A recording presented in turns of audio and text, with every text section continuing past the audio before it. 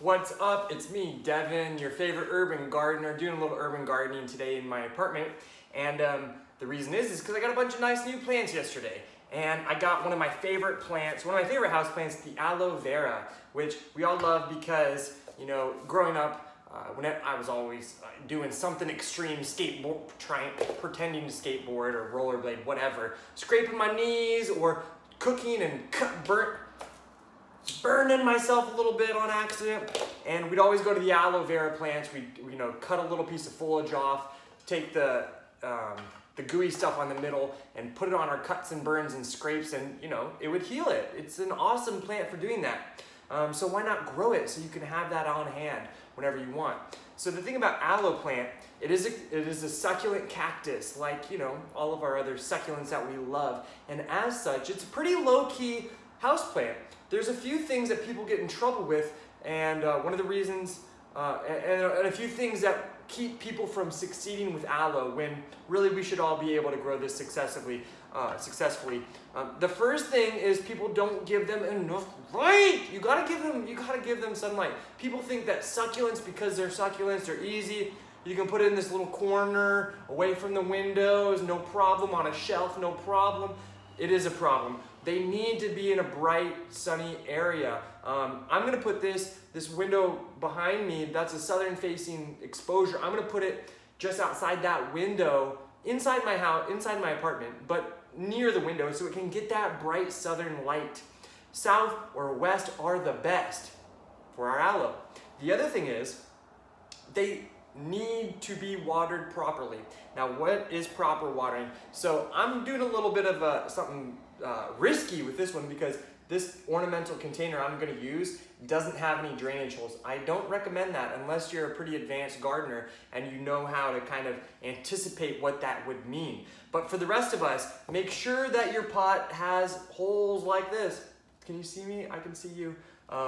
And that is going to make sure that the water, when you water it, it drains out, and then you really got to make sure that you let it dry out totally between waterings. That is so important for the succulents. If you overwater it, if you don't give it enough sun, it's going to look a little bit limp, it's going to look crap, and it's not going to fill out. But if you give it the right amount of water, you give it the right amount of light, they'll fill out quickly, and they'll provide you all of the nice foliage that you want for all of your cuts and burns and scrapes and whatever else you're going to be doing that's crazy.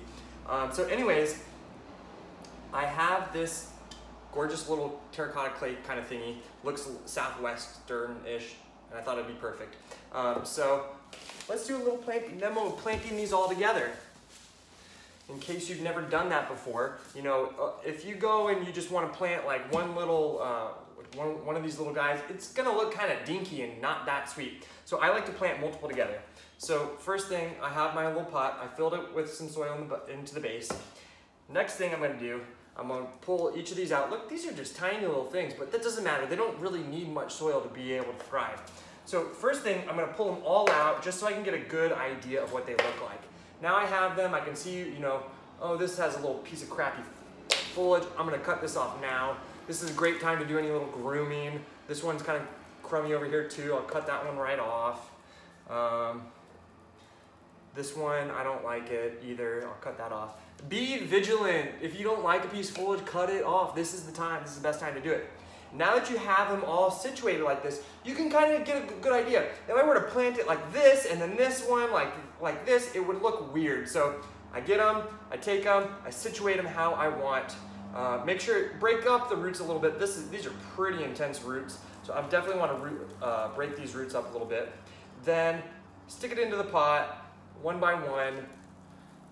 And with these, this is kind of like planting a few iris in a container or in the ground. You put them in the direction that you want them to grow, and that way they'll fill out in the way that you want them to fill out. I'm trying to get kind of a rounded look, so I'm gonna grow them in a way that makes them look rounded. But this one has a nice little central thing, so I'm gonna make this put this right in the middle, and that's gonna give it some central height. So now I have it situated, each of them situated right in the direction that I want. Take some more soil, fill it out. So, when you're urban gardening, when you're planting inside your home, if you use these little painter tarps, I think I buy them at the store. I get 3 for $5. It's super cheap and it saves me a lot of anxiety. I don't worry about getting my apartment dirty. I don't worry about any of that because when I'm done, I'm just gonna roll that tarp up and throw it away. And it's good.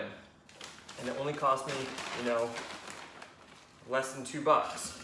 So just give the plant some soil like you need to. And from here, I'm gonna give it some water.